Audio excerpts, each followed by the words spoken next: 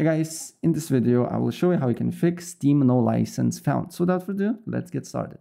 First of all, go to Steam, go to Steam icon on the top left, then go to settings, and then on settings you need to go to downloads and then clear download cache. And after that, Steam will restart and you just need to look if the problem persists or not.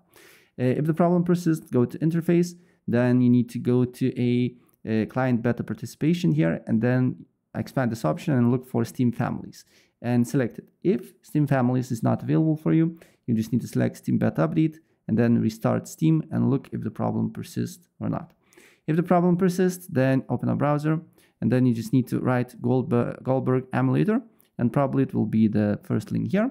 You just need to press on it and then you just need to download latest build here and then save it to desktop or whatever you like. And then you just need to extract files here. Let's extract it to desktop. And then here you will see some files. So if you're using Windows, you just need to copy these two files here. If you're using Linux, here. If you're using 32-bit, you need to copy these files. If you're using 64 bits, use these files. And then you just need to find your problematic game. So go to Steam.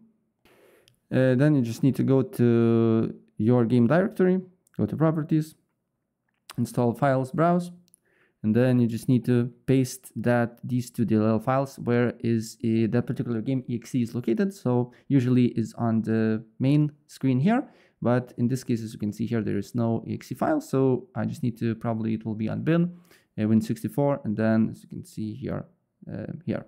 And then you just need to paste these files, replace it.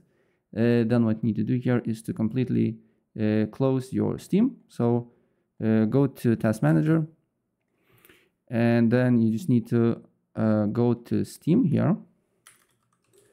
Then look for Steam, go to Details, and then end all the things here and Task. And then Steam services will automatically be closed. And then relaunch Steam and the issue should be solved.